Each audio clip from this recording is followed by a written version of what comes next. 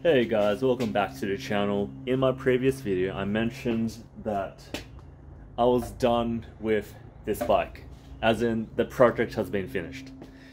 So that begs the question, what is my next project? If I'm finished with this bike, what is the next bike for me to work on? Well, this is a bike which I haven't really featured much on this channel. This is my 2004 Honda Nighthawk CB250, nicknamed the Avocado, and it's been great. This is my daily rider. It's so reliable. It has never skipped a beat.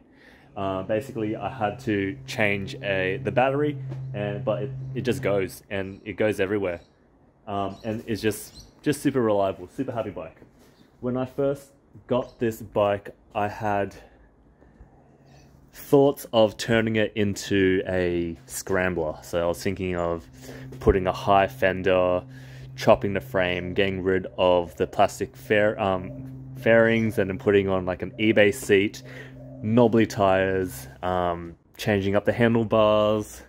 I had plans of doing a tacho and indicator light, idiot light delete, and just putting this into the middle, changing out these dinky headlights and lights, and just turning it into this really cool and mean, lightweight black scrambler. But I don't think I'm going to do that, and I'll explain why.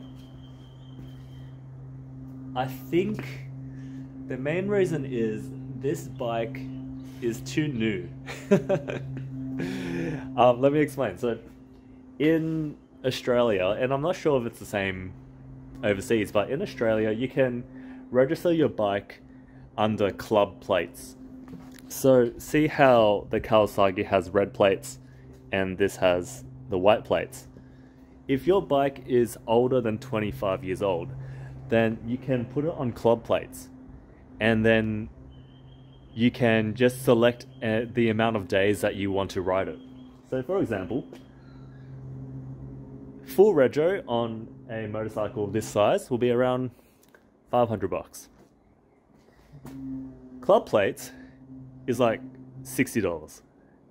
$60 to ride the bike 90 days of the year.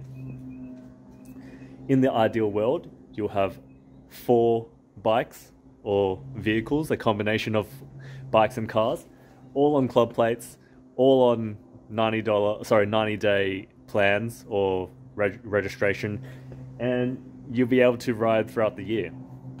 The thing is with this bike, it's 2004, so if I wanted to put it on club plates, I'll have to wait till 2029. Is that right? Yeah. And I don't think it's worth it. Aside from that,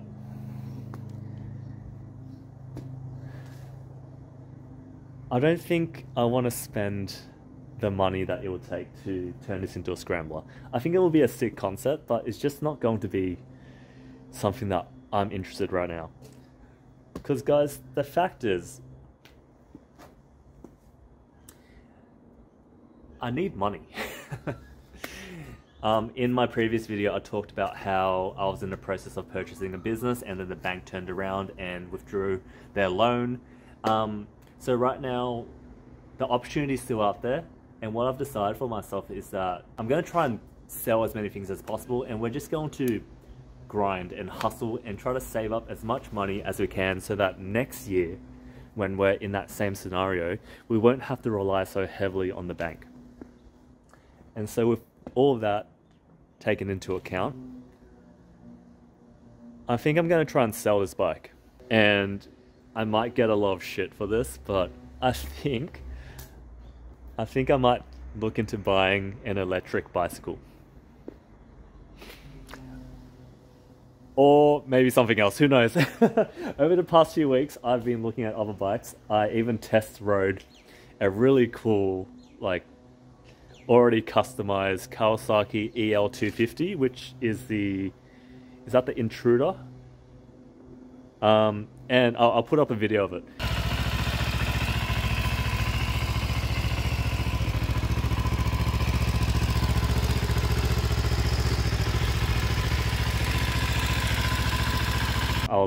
very close to buying it, but unfortunately I missed out because I was still waiting on selling this. Right now I'm torn between the two. Do I buy something super cheap like a electric bicycle? Do I buy another bike which is older and then I can put it on Club Rego? Or do I just walk to work? I'm taking on a lot more shifts at the cafe, like 6 days a week, and it's just down the road. It's not that far. Like, I could walk there in half an hour, but I've been doing a lot of opening shifts and I don't really want to walk that far in the morning because it does get cold. But anyways, this is where I'm at the moment. I'll keep you guys updated because I'm going to meet up with this guy tomorrow. He seems to be pretty keen, so who knows, maybe tomorrow we'll have to say goodbye to the avocado.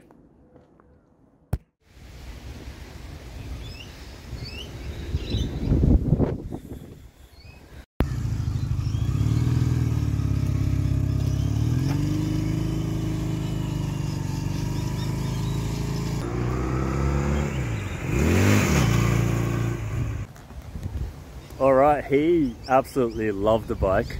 He was going around for little joyrides around. He just got his L plates a few months ago, so this will be a perfect bike for him as a starter. I'm happy with the sale, I'm happy with the price, but it's a little bit bittersweet because it's such a sick bike. But I think this is a good thing. I'm pretty happy with this sale. There's meant to be a vintage bike meetup here in like half an hour, but I'm freezing my balls off and I think it's going to storm. And I rode like an hour to get here, so I think I'm going to go back home. But bike is pretty much sold. He paid a deposit. Time to get roadworthy and then we'll ship it off to him. Exciting times. I'll see you guys in a bit. Alright, so I'm in Brunswick at the moment. I'm about to meet up with someone to have a look at their e-bike, and if I like it, I will probably buy it.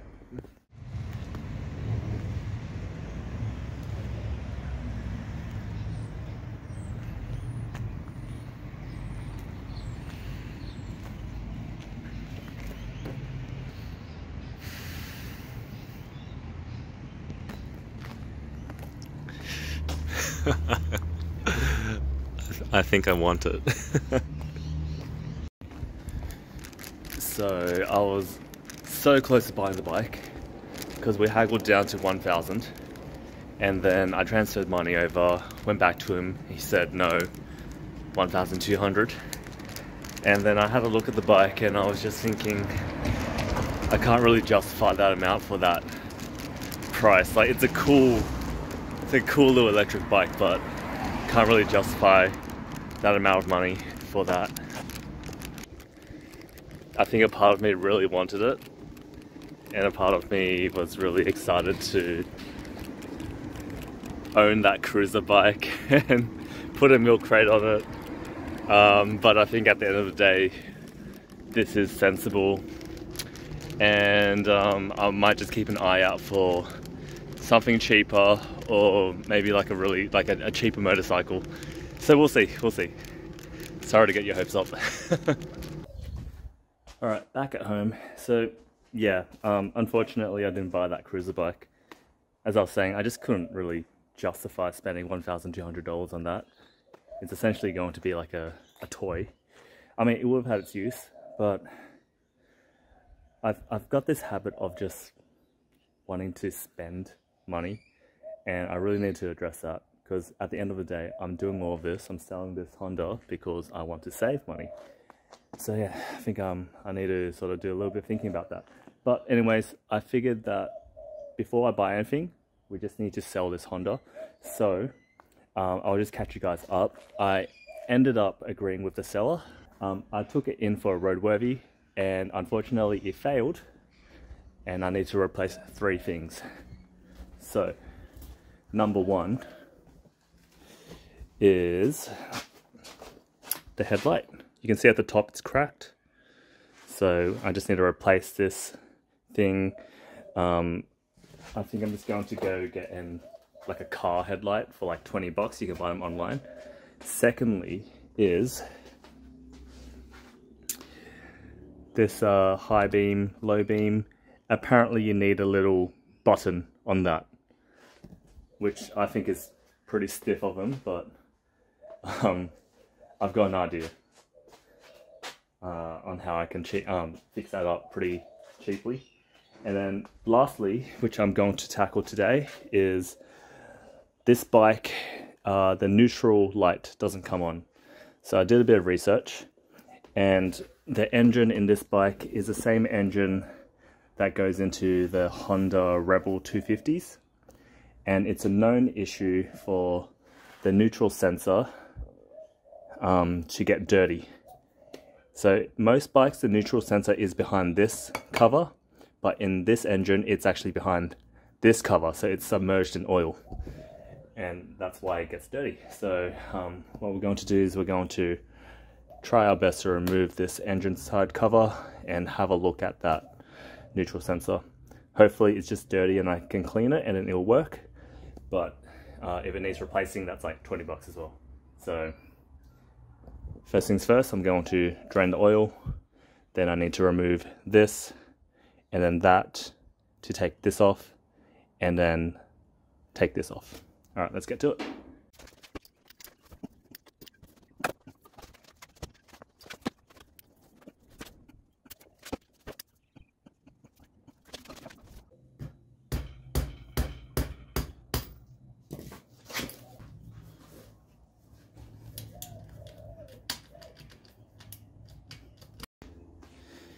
That bolt won't come off at all, and I'm starting to strip it.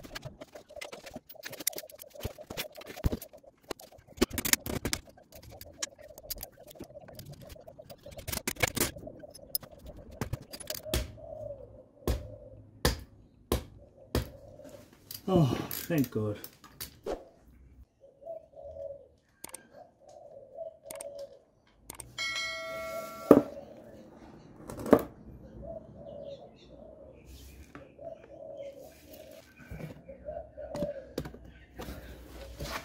That was way too difficult. All right, let's take the side covers off now.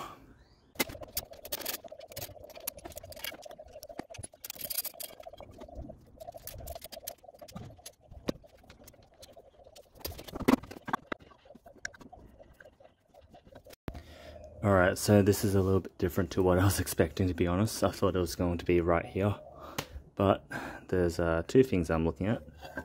It might be this thing here, because there's like a little sensor, or it might be behind here. And what I'm seeing is, see this cable? It's just a bit frayed. So I'm going to test this cable first and see if I get any reaction up there on the neutral light. Also, check out this oil. It's so watery. Definitely need to change that out. Alright, I have found the cause. So, I actually forgot I had one of these test lights. So I've just grounded it. And then I've got this little alligator clip. And I've just clipped it into this sensor here. And then when I hit on the switch, is it working? Oh, there we go. See that?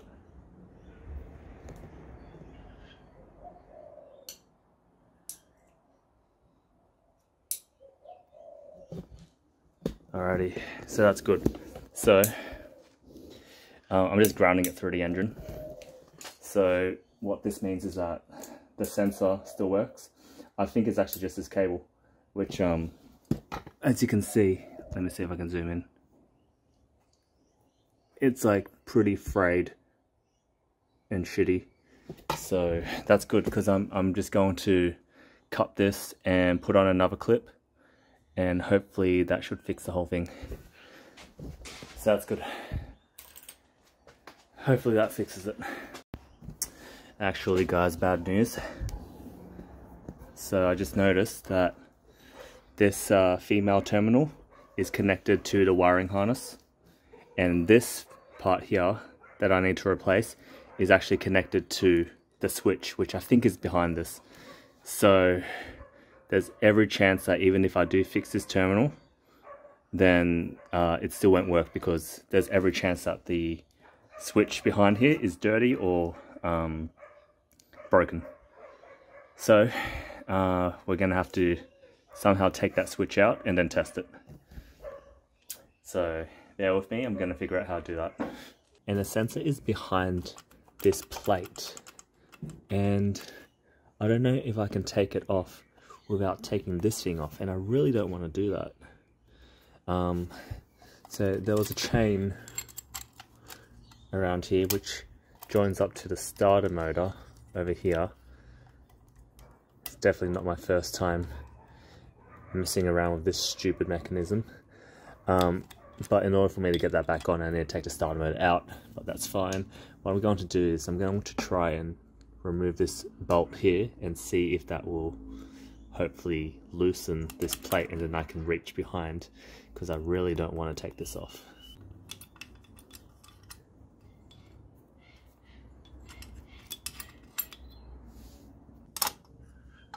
Bingo. Alright, so we can take it off a little bit. Hopefully that's enough to see what's going on inside.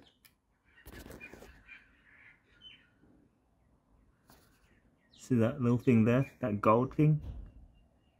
That's what I need to get to. Alright guys, we made a bit of progress. So I removed the switch without having to take this out.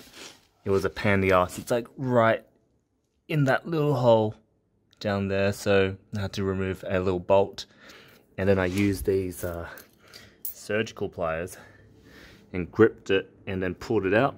So I ended up soldering this piece so that it won't be frayed anymore. I also took some sandpaper to that edge, or to that end, sorry, and just sort of cleared this ground as well. And now, oh, let's turn the key on, that would help.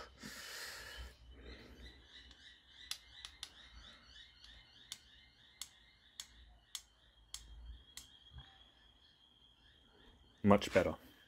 I have a feeling that it's been ground down, because what I'd imagine is that every time you sort of shift from first to neutral or second to neutral, and if the shifter is like sort of still moving, then it will sort of sand down that brass piece. And so I have a feeling that it's no longer making contact with the corresponding piece inside the engine. So I think we have to replace this anyways, but I'm going to reinstall it and just see if it works with now that it's cleaned. So wish me luck. Alright, it's reinstalled. Let's hope for the best. Do we have neutral? No, we don't. Is it a neutral? Damn. Alright, yep, so we definitely need to replace it. That's okay, that's to be expected. Actually, hold on. Does the kickstand need to be down? Nope, still not on. Alright, well that's to be expected. We'll order in a new part of that. But at least now we know.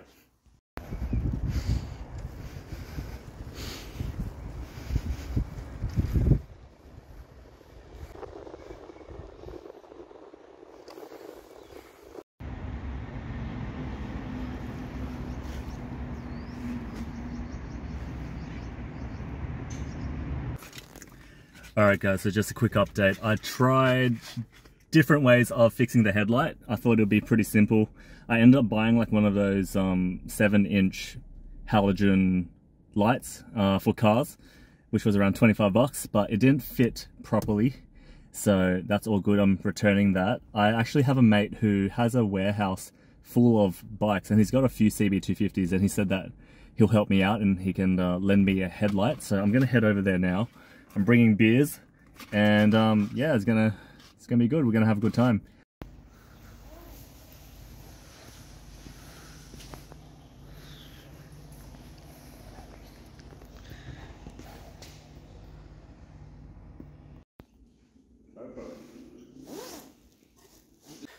Alright guys, we finally got all the parts in.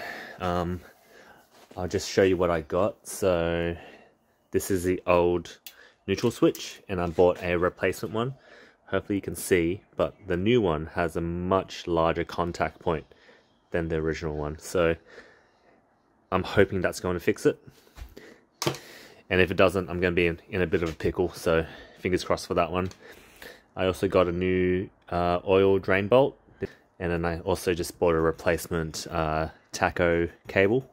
I got all of this from a website called wemoto.com.au, one of my favorite websites in Australia to get parts for these old Japanese bikes.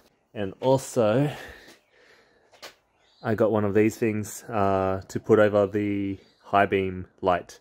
I'm going to fit them all on. I'm hoping it's going to be nice and smooth because I just want to get this bike done, you know? So let's get to it. So my neighbor is a nurse and she lent me these surgical pliers and they're so good. I need to get some of these for myself. They're almost like vice grips. So you just squeeze it in and then this part locks in and now you can just push it in. Awesome. So that's connected. I'm so nervous. Hopefully the neutral light now works. I think it's in neutral, isn't it? Yep, it's in neutral. So let's get the key. And hopefully the neutral light comes on. No. No neutral. So the neutral light still isn't coming on. So I'm going to try and figure it out.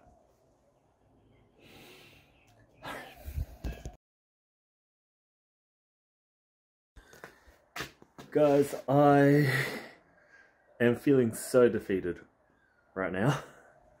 Let me just give you a quick rundown on what I got up to. So, neutral light won't come on. I don't know why. And I won't bore you guys with the details of that. But I took this cover off over here just to see if, just to inspect the gear selector or whatever mechanism that connects to the gear selector on the other side. And I couldn't find the issue. Now, in opening this, I tore the gasket. And so now the bike leaks, which sucks. So I just tried putting oil into it and it was just leaking all over the place. So I've drained it again. What else? I'm just trying to backtrack what I've been doing. I took this off, took that off, refitted the switch and the neutral switch, and it wouldn't work. And I was just about ready to give up. I thought that in my mind I absolutely fucked the bike up, and I was going to fail to roadworthy, and this bike was going to be a lemon. So I was just packing up, and I was just about ready to give up. Now, I just tried to turn the bike on.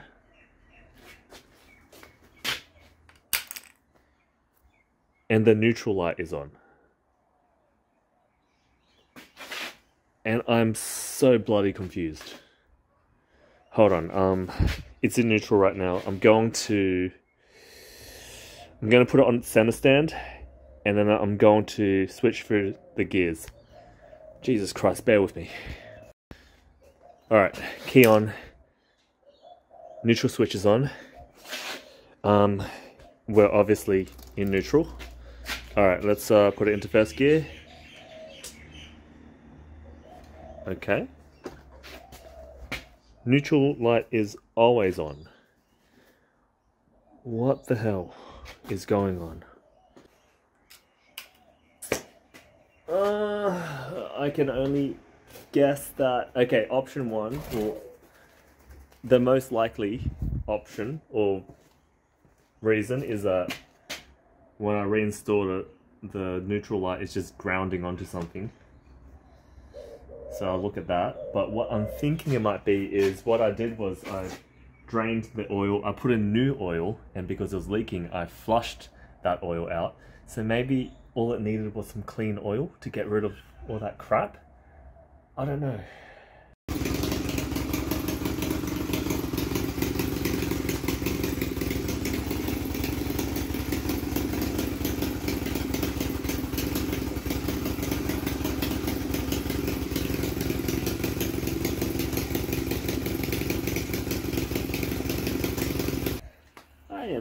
confused. So all I did was put oil in. I reinstalled everything just as it was. So confused, guys. I'm so sorry, guys. This video is just all over the place now. I'm really confused. I'm really confused. It's getting dark now. I'm going to park it. You know what? I think I need to just walk away from this bike for today.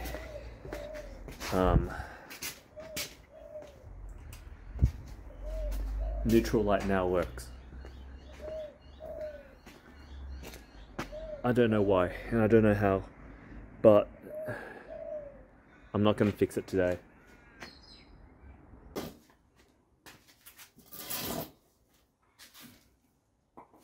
I think I figured out what the issue is, and it was something that I've been a bit suspicious of from the get-go. The thing is, the neutral switch that I've installed in the entire circuit works, right? But what's happening is when I'm switching gears, I can't really see anything moving and nothing is making contact with the switch. Well, the thing is, at the bottom end of the motor, there's something called a rotor drum, which is essentially the gearbox of a motorcycle. And right at the end of this rotor, there's something called a rotor neutral switch.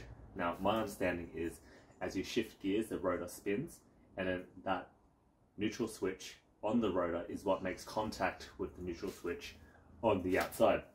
I'll put up a diagram just to illustrate that.